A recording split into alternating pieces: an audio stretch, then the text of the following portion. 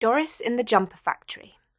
A little booklet about Doris and how a cardigan is made in China.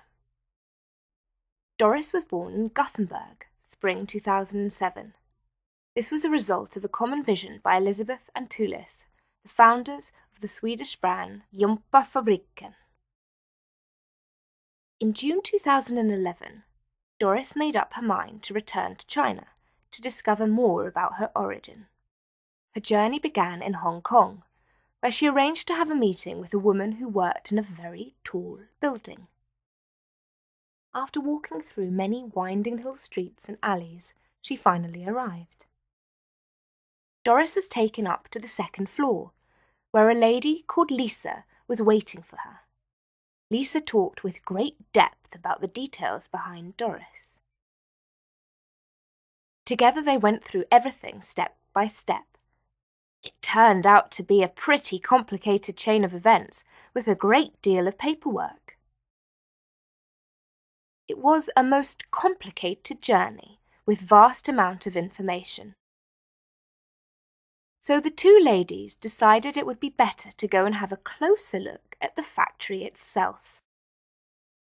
They went down to the pier and travelled by boat for an hour to the southern part of mainland China. They were picked up by Huang Pengsheng, who drove them into the countryside deep into the luscious green landscape. Eventually, they turned up into a small road leading up to a little village, greeted by large signs advertising for experienced staff. In today's world, it is hard to find good workmanship in the area. Many of the younger generations had had enough of the countryside and instead moved into the fast-growing, prosperous cities. When they arrived, they were welcomed by Huang Hongxi, who since 20 years back had been working in Winfeng knitting factory. He was the head manager for the whole factory and its 250 employees. Doris was now ready and curious to get going and to learn more about what is really happening between thread and body. The factory tour begins with Huang Hongxi. He is head technician behind the knitting recipes, and his job is to create the right instructions for the knitting machines. Huang Hongxi is a master of calculation. Panel lengths are made according to the recipe that has been developed.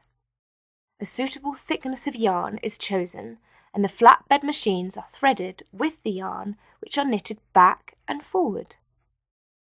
It is important to get a good weight in order to give the yarn the right tension.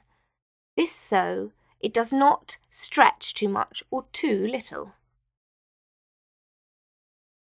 Behind the knitting machine is Huang Sheng Kai, who ensures that no loops jump out of the needle during the time that she steers the knitting wheel. The linking is one of the most crucial steps in the manufacturing. Each loop has to be put into the machine by hand. Hao Chang-chan does this skillfully. Now the panels have become a cardigan, which may be put over arms and a back. A number of steps still remain. To sew on buttons is one of them. To make buttonholes and to take care of trimmings is the job of Lu Young-s. Ni Yung-king thereafter cuts off the loose ends and threads, and she makes sure each loop is where it should be. Each garment is then closely examined with the help of strong, lit lamps. Everything that has been knitted will be washed to make certain that the shape will be kept. Doris is then ironed by hand by Yang Donghao, and she has now reached her final shape. She is examined again one last time for any possible faults in the measurements or quality. She is packed down carefully by Chen Jiaode. The time at the factory is over. Doris sits down among a couple of boxes to rest a little. It is about time to go home.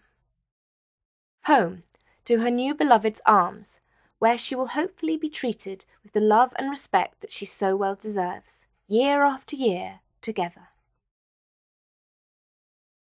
To knit a garment is far more complicated than initially meets the eye.